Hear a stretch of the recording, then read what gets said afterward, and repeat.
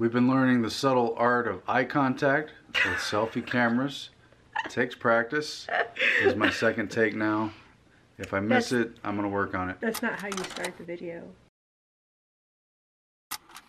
Hey everybody, Hi. We wanted to let you know we finally have the chance to screen The Minds of Men. We meant to do it a long time ago. It's been a busy year, a lot of things going on, a lot of things in our personal life. We went through a lot after putting out this movie, and a lot of stuff got put on hold. There were a lot of interviews we didn't get to do. And it was just a long 3 years making it anyway. But the film is out there, it's been seen a lot, but it's never been seen as it was intended in a theater at a great screen.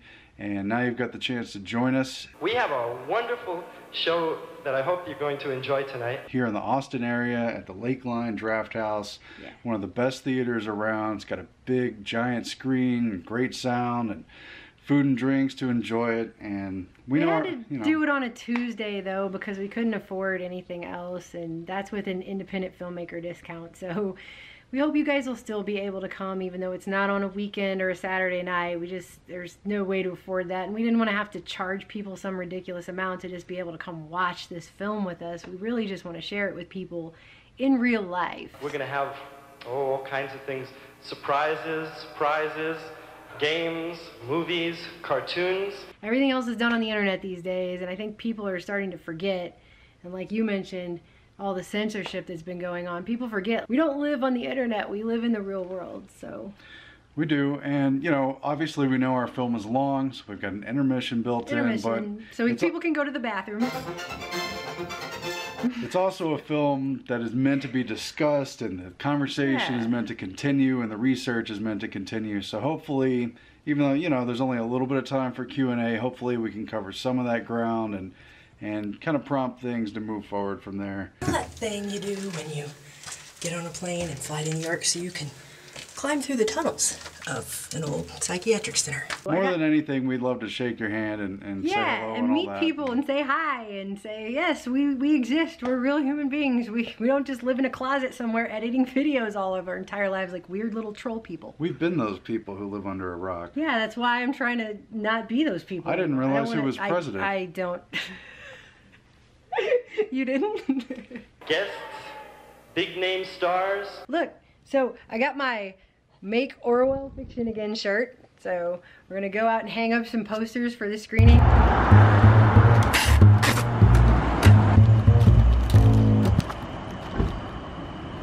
this is kind of hard to do one-handed, you're right. This tape's not really working well. No, that tape sucks.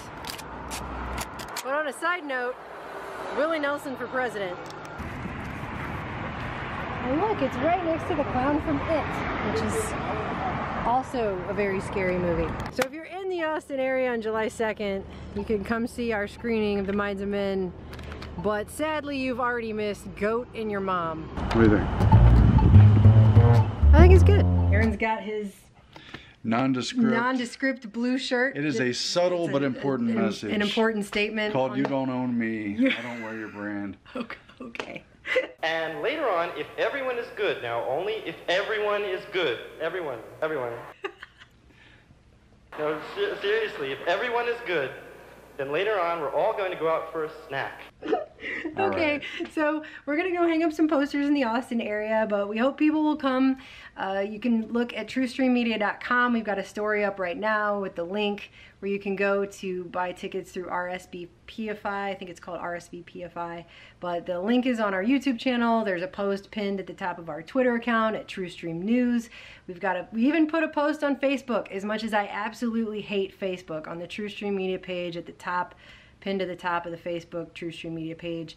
And so the link is out there for you to go buy the tickets, because I don't know how well we'll do selling tickets at the door the day of. We've only got 30 minutes before the movie starts, and people have got to get sat down, and we're gonna bring DVDs so we can sign those. We're gonna sell them for really cheap to anyone who shows up, just as a thank you for coming. And we just want to meet people and say hi and share this movie with you guys, because it really was hard, and it took almost everything we had. We almost didn't make it through making this movie. I think it's okay to say that to people, isn't it? No. I mean, we almost didn't make it. I mean, there were days when one or the other or both of us just said, screw this, I'm done, I'm leaving, and walked out. I mean, it was a lot of work. Show a driver's license unless you're being accused of a crime and unless you're being detained on suspicion of a crime. Nope. I mean, that's the Fourth Amendment. Saying that, but just in order for us to, you know, to identify you. I want you guys to study your Bill of Rights, man. It's very important. We put our all into it in many ways. I mean, literally blood, sweat, and tears, and metaphorically. And that's one of the things that sticks in my craw about everything that's going on with censorship and what they claim is disinformation,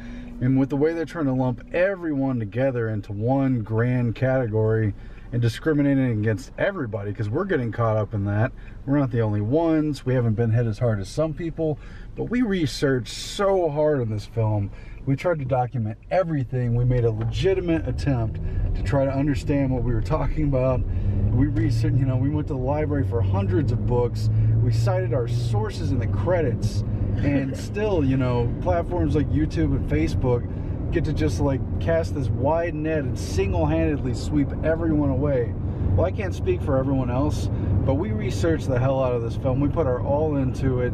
We did our very best to document what we're talking about and not talk out of our ass.